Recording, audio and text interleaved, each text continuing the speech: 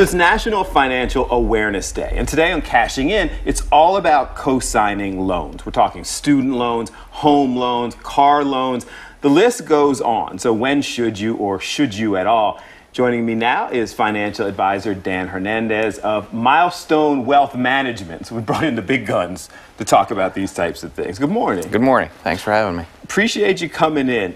All right, so tell us about, there's so many loans that we were just talking about. Tell us about some of the loans that people may need someone to co-sign for. Well, certainly somebody who doesn't have good credit or is just starting out, they would probably need a co-signer for a student loan, a car loan, a mortgage. You know, so anything big like that. Not necessarily credit cards, but student loans, car loans, mortgages.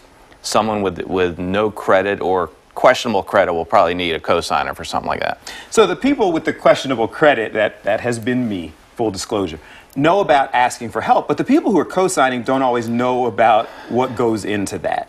So if someone co-signs, they're responsible for the loan? I am? Yeah, I mean, so co-signing is a bigger responsibility than people realize sometimes. I mean, just think about it, best case scenario, everything goes well, you co-sign a loan for somebody and they make their payments on time and everything's good, that person that co-signed still has this loan on their credit. So their debt to income ratio, which is a thing that affects your credit score, is affected. Okay. Yeah, you have outstanding loans, that affects your credit score. So best case scenario, you know, your credit score still goes down a little bit and it's affected. And that's if everything goes really well. Yeah. Also, you're talking about them, the other person, paying it, but at the end of the day, the co-signer is financially responsible. Absolutely. If something happens to that loan, and look, there's a lot of stuff, it's not malicious, it's, you know, people lose their jobs, they get divorced, they get sick, which affects their ability to pay that loan, that's going to come back on the co-signer, and that co-signer ultimately is going to be responsible. And you also, or do you, I'll ask, not tell, because I don't know. You have a limited amount of credit that a lot of people can get. So if I sign for somebody else, even if I'm not paying it, the banks think that I'm responsible. Absolutely. So the banks, you know, they have all these ratios that they look at, and one of them is debt to income. So based on your income, you're right. There's only so much credit anyone's going to extend you.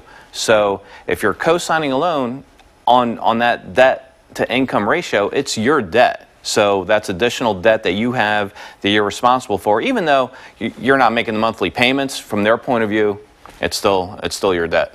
All right, so it sounds like there's a whole lot of responsibilities that go there. Yeah. So if you decide to do this, kind of what's your recommendation? Only do it for family? Like, who do you do this for? Yeah, I mean, generally, look, if you're co-signing a loan for somebody, it's somebody that's important to you. You know, they're going to be a family member, they're going to be a close friend. So you know, just be careful, be aware. You know, I'm not saying don't do it, because again, you're doing it for somebody that needs it and someone that's important to you. So do it, but just be aware of the ramifications. Stay vigilant with that person. Make sure they're okay. Make sure they're staying on top of it. Because there really aren't. And I guess my last question: there really aren't any safeguards. Like once you do this contractually, that's on you. So be prepared. Absolutely. The bank, you know, the bank has you as a co-signer for a reason, and the reason is if that you know, primary borrower has an issue, they're coming back to you. So no, it's not. You know, it's not nothing. I mean, you're there for a reason, and that's for the bank to collect from if they need to.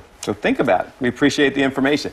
I did not know all of this when I asked somebody to co-sign for me. I did have this information when I co-signed for somebody else. So we appreciate you. Thanks for sharing it. Thanks for coming in this morning. No, thanks for having me. I'll have you back again Yep. soon. Thank you so much.